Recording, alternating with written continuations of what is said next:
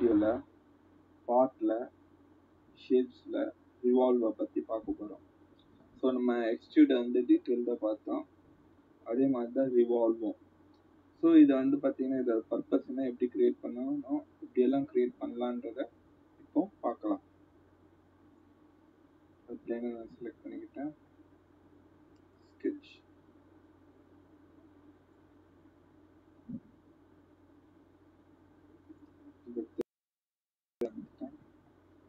So நான் வந்து பார்த்தீங்கன்னா இங்கே ஒரு சர்க்கிள் ஃபார்ம் பண்ணுறேன். ஓகே, ஸோ நான் சர்க்கிள் ஃபார்ம் பண்ணிட்டேன். ஸோ இந்த சர்க்கிள் நான் ஃபார்ம் பண்ண பிறகு ரிவால்வ்.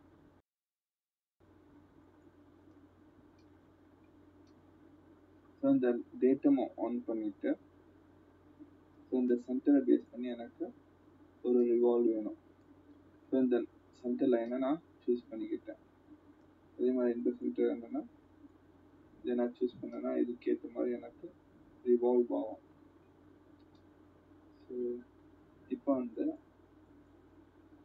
எனக்கு இது செலக்ட் ஆகும், இது செலக்ட் ஆகும். ரீசன் என்னன்னா ரிவால்வ் எப்பவுமே 2 டைரக்ஷன்ல தான் இதாகும், ஒரு டைரக்ஷன்ல ஐடியலா இருக்கும். அதாவது நான் செட் அடிப்படையாக வச்சு இதை நான் வரைஞ்சனால மற்ற 2 டைரக்ஷன்ல மட்டும் என்னால் ரிவால்வ் பண்ண முடியும், ஒரு டைரக்ஷன்ல என்னால் ரிவால்வ் பண்ண முடியாது. ஸோ இதுதான் வந்து பார்த்தீங்கன்னா ரிவால்வோட காமன் ஃபீச்சர்ஸ் அப்படின்னு பார்த்தீங்கன்னா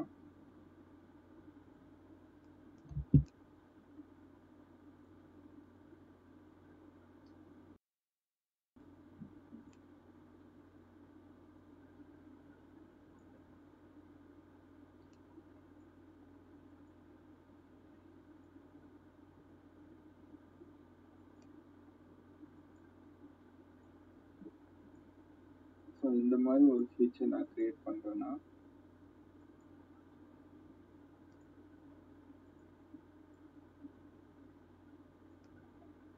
ஸோ இந்த ஃபீச்சர் நான் ரிவால்வ் பண்ணேன்னா இதுக்குன்னா இந்த சென்டர் ஆக்சஸ் போகணுன்னு அவசியம் கிடையாது. ஸோ இந்த எட்ஜை வச்சு இதை நான் வந்து ஒரு சாலிடாக வேணும், எந்த கேப்பும் இல்லாமல் ஃபில் பண்ணணும்னுட்டு இருக்கும்போது நான் என்ன யூஸ் பண்ணலான்னா இந்த லைன் இருக்குல்ல, இந்த லைனையே நான் வந்து ரிவால்வோட ஆக்சிஸாக ஃபார்ம் பண்ணிக்கலாம். எனக்கு இந்த மாதிரி ஃபார்ம் ஆகும். ப்ளஸ் எனக்கு இப்போ இது தவிர்த்து எனக்கு இந்த மாதிரி வேண்டாம், நான் வரைஞ்சது இந்த டேட்டமில் வரைஞ்சிட்டேன். ஆனால் எனக்கு வந்து பார்த்தீங்கன்னா டிஃப்ரெண்ட்டாக என்னென்னா வந்து இப்போ சென்டர் லைன் இந்த மாதிரி ஃபார்ம் பண்ணிக்கிட்டு இந்த ஆக்சிஸ் ஆன் பண்ணேன்னா எனக்கு இந்த நான் கொடுத்த இந்த சென்டர் லைன் எனேபிள் ஆகும். ஸோ இதுதான் என்னோட ஆக்சிஸ். ஸோ இப்போ இந்த வால்வை செலக்ட் பண்ணிக்கிட்டு இந்த ஆக்சிஸை செலக்ட் பண்ணேன்னா எனக்கு இந்த மாதிரி ஆட்டோமேட்டிக்காக ஃபார்ம் ஆகும். ஸோ எனக்கு இந்த ஆக்சிஸ் வேண்டாம், இதுதான் வேணும்னா இதை யூஸ் பண்ணிக்கலாம். ஸோ நான் இந்த ஆக்சிஸை க்ரியேட் பண்ணும்போது பார்த்தீங்கன்னா இந்த மாதிரி ஃபார்ம் ஆகும். ஸோ இது வந்து பார்த்தீங்கன்னா இன்டர்னல் சென்டர் லைன் சொல்லுவாங்க. சிஎல்ன்றது சென்டர் லைனை குறிக்கும். இன்டர்னல் சென்டர் லைன்னா நான் வரைஞ்ச ஸ்கெட்சிலே நான் இதுக்கு ஒரு சென்டர் லைன் ஃபார்ம் பண்ணியிருக்கேன். இது தவிர்த்து வந்து நீங்கள் என்ன பண்ணலாம்னா இதோட ஆக்சிஸ் எடுத்துக்கலாம், இல்லைன்னா என்னோட ஸ்கெட்சில் ஒரு சென்டர் லைன் யூஸ் பண்ணி அந்த சென்டர் லைனை கூட நீங்கள் ரிவால்வ் பண்ண யூஸ் பண்ணிக்கலாம். ஸோ நம்ம ஆல்ரெடி பார்த்தோம், எக்ஸ்ட்ரூட்ல பார்க்கும்போது என்ன பார்த்தோன்னா ஸோ இங்கே வந்து சாலிட், சர்ஃபேஸ் அண்ட் திக்கன்னுட்டு 3 விதமான இந்த ஒரு ரிவால்வ்ல நம்மளால சாலிட் கிரியேட் பண்ண முடியும், சர்ஃபேஸ் உருவாக்க முடியும், அதே மாதிரி திக்கன் ரீஜனே ஃபார்ம் பண்ண முடியும். ப்ளஸ் இதை யூஸ் பண்ணி நம்மளால கட்டும் சப்ராக்டும் பண்ண முடியும். எப்படி நம்மளால ஆட் பண்ண முடியுமோ அதே மாதிரி ரிவால்வ்ல சப்ராக்டும் பண்ண முடியும். எல்லாமே ரிவால்வ்ன்ற இந்த என்வாயர்மெண்ட்குள்ள இருக்கு, தனித்தனி ஐகானா இருக்கு. ஸோ நம்ம இப்போ என்ன பார்த்தோம்னா ரிவால்வ் சாலிடை பற்றி பார்த்தோம், சென்டர் லைன் எப்படி சூஸ் பண்ணுறது, எப்படியெல்லாம் சூஸ் பண்ணலான்றதை பார்த்தோம். இப்போ வந்து இதில் கொஞ்சம் எக்ஸ்ட்ராவாக போகலாம். So place. ஸோ இங்கே பார்த்தீங்கன்னா க்ரியோவை நீங்கள் ப்ராப்பராக யூஸ் பண்ணணும்னு நினச்சிங்கன்னு வச்சுக்கோங்களேன், எப்பவுமே ஸ்கெட்சை வரைஞ்சி டைரக்டா ரிவால்வ் கொடுத்தீங்கன்னா இது ஆட்டோமேட்டிக்கா செலக்ட் ஆகி ரிவால்வ் ஆரம்பிக்கும். ஸோ எப்பவுமே அந்த மாதிரி பண்ணக்கூடாது. ஒரு ஒரு ஸ்கெட்ச் கிரியேட் பண்ணிட்டு வெளியில தனியாக கிளிக் பண்ணிட்டு அந்த கமாண்டை விட்டு வெளியில வந்துட்டு ஃபுல்லா ரிவால்வ்னுட்டு கொடுக்கணும். ரிவால்வ்னு கொடுத்துட்டு நான் இங்கே டைரக்டா செலக்ட் பண்ணி சூஸ் பண்ணலாம். ஸோ நான் இங்கே செலக்ட் பண்ணி நான் இந்த சென்டர் லைனை சூஸ் பண்ணேன்னா அதுக்கேற்ற மாதிரி ஃபார்ம் ஆகும். நான் எப்படி சூஸ் பண்ணாம இந்த பிளேஸ்மெண்ட்ல போய் ஸ்கெட்சின்ற இடத்துல இந்த ஸ்கெட்சை நான் இந்த மாதிரி இந்த இடத்துல சூஸ் பண்ணணும். ஸோ ஆல்ரெடி ஒரு internal line internal centre line இருக்கிறதுனால பார்த்தீங்கன்னா என்ன ஆகும்னா அது ஆட்டோமேட்டிக்காக எடுத்துக்கும் அந்த ஸ்கெட்சு. அப்படி இல்லைன்னா நம்ம மேனுவலாக கொடுக்கணும். ஸோ எனக்கு இந்த சென்டர் லைன் வேண்டாம்னா நான் இந்த ஆக்சஸை செலக்ட் பண்ணிக்கிட்டு இது கொடுத்தேன்னா எனக்கு இதுக்கேற்ற மாதிரி ஆப்ஜெக்ட் ரிவால்வ் ஆகும். இதுதான் இந்த பிளேஸ்மெண்ட்டோட ரீசன் இப்படி கொடுக்குறாரு. ஸோ இதுல தான் நம்ம எப்படி வேணும்ன்றத பொசிஷன் பண்ண முடியும். நார்மலா மற்ற சாஃப்ட்வேர்ல எல்லாம் இங்க ஒரு டேப் மாதிரி ஓப்பன் ஆகி இங்கே கண்ட்ரோல் பண்ண முடியும். ஸோ மல்டிபிள் சாஃப்ட்வேர் கத்துக்கிறதுனால இருக்கிற டிஸ்அட்வான்டேஜ் என்னன்னு பார்த்தீங்கன்னா உங்களுக்கு ஒவ்வொரு சாஃப்ட்வேர்லயும் ஒவ்வொரு ரீசன் இருக்கும். ஒவ்வொரு விஷயம் பண்ண முடியும் பண்ண முடியாது. ஸோ நம்ம இதுக்கு முன்னாடி படிச்ச சாஃப்ட்வேர் உதாரணத்துக்கு உங்களுக்கு கேட்டியா நல்லா தெரியுமா? நீங்க கிரியோ யூஸ் பண்றீங்களா? கிரியோ யூஸ் பண்ணும்போது கேட்டியாவை ஒரு கான்செப்டா மனசுல வச்சுட்டு இதை யூஸ் பண்ணலாம். கேட்டியால இருக்க எல்லா மெத்தடும் இதுல வரணும்னு அவசியமே கிடையாது. இதுக்குன்னு தனியே மெத்தட்ஸ் இருக்கு. அதை ஃபாலோ பண்ணா மட்டும்தான் உங்களால ஒரு பெர்ஃபெக்டான ஆப்ஜெக்டை கிரியேட் பண்ண முடியும். அதுக்கப்புறம் ஆப்ஷன். ஸோ இந்த ஆப்ஷனை பொறுத்த வரைக்கும் பார்த்தீங்கன்னா நம்ம இங்க பார்த்தது தான் வேரியபிள், சிமெட்ரி, டூ செலக்டட். அதாவது வேரியபிள்னா நம்ம ஆங்கிள் கொடுக்கலாம். இந்த இடத்துல பார்த்தீங்கன்னா டிஸ்டன்ஸ் மென்ஷன் பண்ண போறது கிடையாது, ஆங்கிள். சிமெட்ரி நான் கொடுக்கும் போது அதுக்கேற்ற மாதிரி சிமெட்ரிக்கலா மாறிடும். இப்போ நான் 360 கொடுத்தேன்னா எனக்கு 360 ஃபார்ம் ஆகாது. ஏன்னா நான் சிமெட்ரின்னு கொடுக்கும் போது எனக்கு இங்க சம் ஓப்பனிங் கேப் இருக்கும். இந்த கேப் இருந்தே தான் ஆகும் சிமெட்ரிக்கல்ல. ஏன் இந்த கேப் இருக்கும்னா சில நேரம் நம்ம ஷீட் மெட்டல் யூஸ் பண்ணும்போது ஃபுல்லா க்ளோஸ் ஆகாது, கேப் இருக்கும். அந்த ஃபார்மேஷனும் நீங்க நேரத்தில் வச்சுக்கலாம். இல்லைன்னா நம்ம இந்த சிமெட்ரின்ற ஒரு விஷயத்த எந்த இடத்துல கொடுப்போம்னா 2 சிமெட்ரிக்கல் வேல்யூ இருக்கும் போது மட்டும்தான் கொடுப்போம். இல்லைன்னா நம்ம வேரியபிள்ஸ் தான் கொடுப்போம். ஸோ வேரியபிள்ஸ்ன்றது பார்த்தீங்கன்னா ஒன் டைரக்ஷன்ல அதோட ஆங்கிளை கண்ட்ரோல் பண்ண முடியும். ஸோ இந்த ஆங்கிள் எய்தர் எந்த டைரக்ஷன்ல வேணும்ன்றத நம்ம இதை ஃபிளிப் பண்ணி கூட சூஸ் பண்ணிக்கலாம். அடுத்து பார்த்தீங்கன்னா டூ செலக்டட். நான் எதை செலக்ட் பண்றேன்? ஒரு ஃபேஸா இருக்கலாம், ஒரு பாயிண்டா இருக்கலாம், எது வேணாலும் இருக்கலாம். நான் எதை செலக்ட் பண்றேனோ அது வரைக்கும் இது ஃபார்ம் ஆகும்.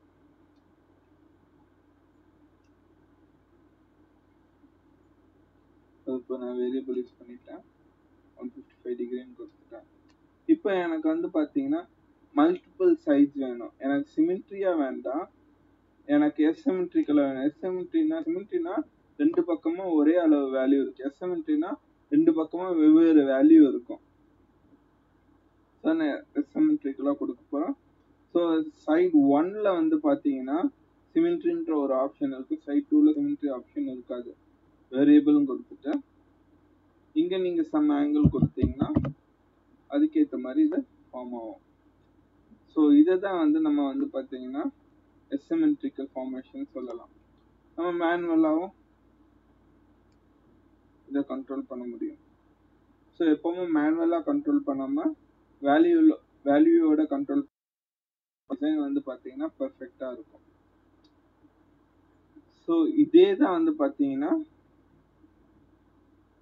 சர்ஃபேஸையும் குறிக்கும். நம்ம பார்த்த எல்லாமே பார்த்தீங்கன்னா சாலிடா வேண்ட சர்ஃபேஸ். ஆனால் நீங்க சர்ஃபேஸ் கொடுக்கலாம். சர்ஃபேஸ்க்கு பார்த்தீங்கன்னா எந்த ஒரு திக்னஸும் கிடையாது. ஓகேவா? ஸோ இது இமேஜினரி ஆக்சிஸாக தான் நம்ம இதை ஃபார்ம் பண்ணுவோம். ஒன்ஸ் இதை நம்ம ஒரு ஷேப்பை ஃபார்ம் பண்ணிட்டு அதை திக்கன் பண்ணும் போது தான் அது ஒரு ஆப்ஜெக்டா கிரியேட் ஆகுது. அது வரைக்கும் சர்ஃபேஸ்ன்றது ஒரு இமேஜினரி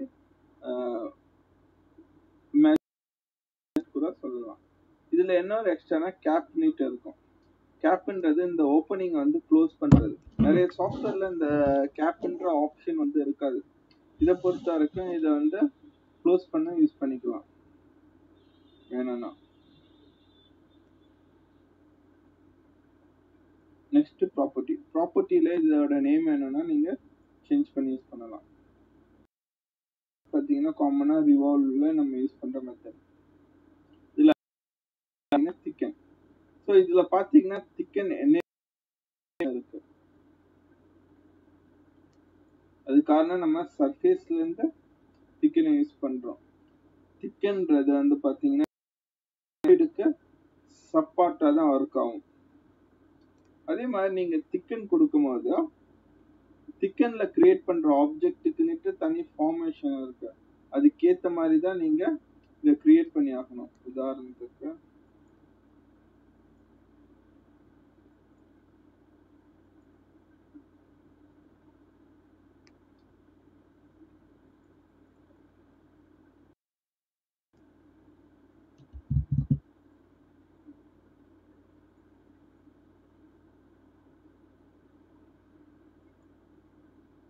நான் delete பண்ணிட்டேன். ஓகே,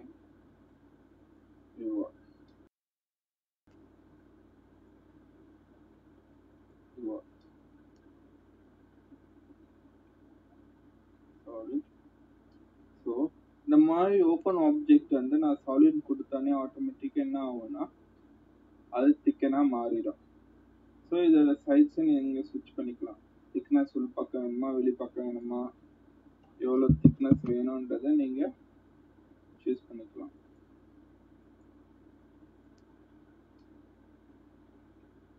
ஸோ நான் வந்து இதோட சென்டர் லைனை வந்து பார்த்தீங்கன்னா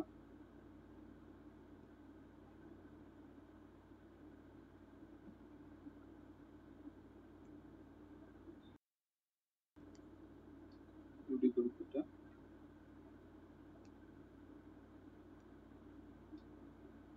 இது ஓப்பன் பண்ணணும். ஸோ இந்த மாதிரி ஒரு ஆப்ஜெக்ட் கிரியேட் பண்ணுறீங்கன்னா இப்படி கிரியேட் பண்ணலாம். ஸோ இங்கே பார்த்தீங்கன்னா அதுக்கு உண்டான சேஞ்சஸ் இருக்கும்.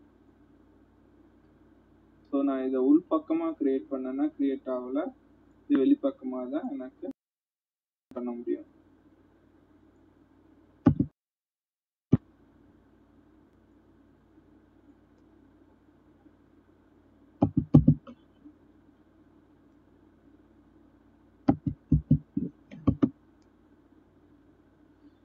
ஸோ இதுக்குன்னுட்டு வேல்யூஸ் இருக்கும். இந்த மாதிரி வந்து பீக் ஹெச்சில் கொடுக்கும் போது நம்மளால வந்து பார்த்தீங்கன்னா உள் சைடு கொடுக்க முடியாது. இதுவே நான் வந்து இதுக்கு முன்னாடி இன்டர்னல் ஆக்சஸ் கொடுக்கும் போது ஸோ நீங்கள் இதை கிளிக் பண்ண இன்டர்னல் ஆக்சஸ் வந்து எனேபிள் ஆகிடும். இப்போ வந்து பார்த்தீங்கன்னா நான் வந்து உள் பக்கமும் கொடுக்கலாம் வெளி பக்கமும் கொடுக்கலாம். சேஞ்சஸ் ஆகுறது. ஸோ இதுதான் வந்து எக்ஸ்ட்ரூட்ல வந்து பார்த்தீங்கன்னா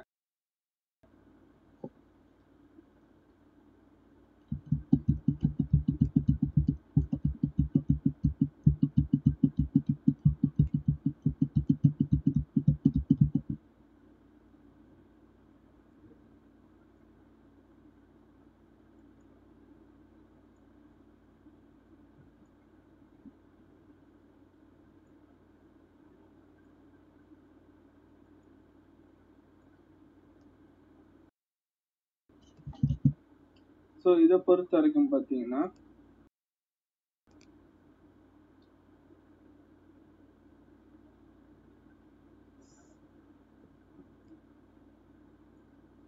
இங்க பார்த்தீங்கன்னா இது வந்து எனேபிளே ஆகாது. இதுவே ஒரு ஆப்ஜெக்ட் நான் கிரியேட் பண்ணிட்டேன்,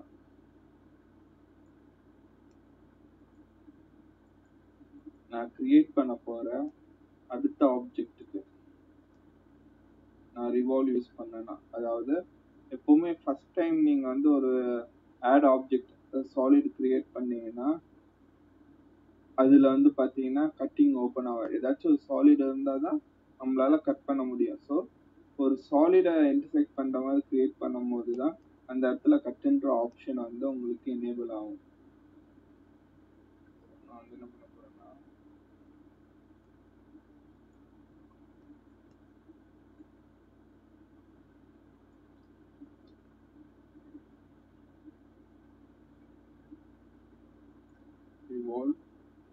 இப்போ பார்த்தீங்கன்னா இங்கே கட்டுன்றது எனேபிள் ஆகிடுச்சு. அது செலக்ட் பண்ணி அந்த சிம்பிள் லைன் யூஸ் பண்ணி கட் பண்ணலாம். ஸோ அதே மாதிரி நீங்கள் இந்த மாதிரி எக்ஸ்டர்னல் கட் கூட பண்ணி யூஸ் பண்ணலாம். அதெல்லாம் ஸோ ஒவ்வொரு பர்பஸ்க்கும் நீங்கள் நினைக்கலாம் இந்த மாதிரி கட் யார் பண்ணுவான்னுட்டு. ஸோ இந்த மாதிரி ஷேப்புக்கு நீங்கள் இப்படி ஃபார்ம் பண்ணலாம். ஸோ நீங்கள் வந்து கமாண்டை எப்படி யூஸ் பண்ணுறீங்கன்னு தான் இதில் வந்து இம்பார்ட்டன்ட். நீங்கள் எவ்வளோ ஜென்யூனாக யூஸ் பண்ணுறீங்களோ அதுக்கேற்ற மாதிரி உங்களுக்கு ரிசல்ட்ஸும் ஈஸியாக இருக்கும். மெத்தட்ஸ் உங்களுக்கு வந்து ஒரு சாலிட் தான் க்ரியேட் பண்ண, அந்த சாலிட் எது க்ரியேட் பண்ணுறீங்கன்னா எதிர்காலத்தில் உங்களால் ரீயூஸ் பண்ண முடியணும். ஓகேவா? ரீயூஸ்ன்றது எப்படின்னா, இப்போ நான் வந்து எனக்கு இந்த மாடல் வேணும்னா இதில் ஏதாச்சும் ஒரு டைமென்ஷனை சேஞ்ச் பண்ணி அதை நான் லெவல் 2க்கு கொண்டு போகிறேன்னா, நான் புது ட்ராயிங் வரைஞ்சி கொண்டு போகிறதோட இருக்கிற இந்த ட்ராயிங்கை எடிட் பண்ணி உதாரணத்துக்கு நான் இங்கே இருக்க வேல்யூவை 50க்கு பதிலாக 75ன்னு கொடுத்துட்டு எடிட் பண்ணும் போது எனக்கு அந்த ரிசல்ட்ஸ் கிடைக்கணும் பக்காவா. ஸோ அதுக்கேற்ற மாதிரி நம்ம டிசைன் பண்ணியிருந்தா மட்டும்தான் அது வந்து ஒரு பர்ஃபெக்ட் மாடல்னுட்டு சொல்லுவாங்க.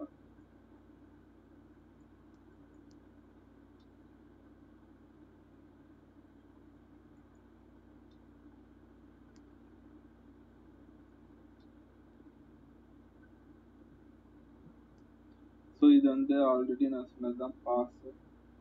இது வந்து பார்த்தீங்கன்னா உங்களுக்கு வந்து ப்ரிவ்யூ தெரியாது. இது வந்து பார்த்தீங்கன்னா அந்த ப்ரிவ்யூ எப்படி இருக்கணும் அதுதான் இது குறிக்குது. அட்டாச்சா அன்அட்டாச்சான்னுட்டு பார்க்குறது. இது வந்து பார்த்தீங்கன்னா உங்களோட அந்த மூவ் பண்ணுற ஜாமெண்ட்ரி இது பண்ணிட்டு ஒரு லைவ் லுக் காட்டும் உங்களுக்கு. லைவாக இருக்குன்றது. ஸோ நான் இதை செலக்ட் பண்ணோன்னா பார்த்தீங்கன்னா இந்த பிளேன்றது பாஸ்ன்றது பிளேக்கு போயிடும். ஸோ இது வந்து பாஸ் ஆகிடும். பாஸ் ஆகி உங்களுக்கு வந்து அதோட லுக் எப்படி இருக்குன்னு காட்டும். நீங்கள் ஓகேன்னு கொடுத்துட்டு வெளியில் போய் பார்க்க வேண்டிய லுக்கை வந்து பார்த்தீங்கன்னா இந்த கண்ணாடியை நீங்கள் கிளிக் பண்ணும்போது உங்களுக்கு வந்து அதை ஃபீல் பண்ண முடியும். ஸோ இது வந்து போஸ்ட் யூனிட் கூட சொல்லலாம். ஸோ இந்த வீடியோ பிடிச்சிருந்துச்சுன்னா நீங்கள் லைக் பண்ணுங்கள், ஷேர் பண்ணுங்கள், கமெண்ட் பண்ணுங்கள். மறக்காம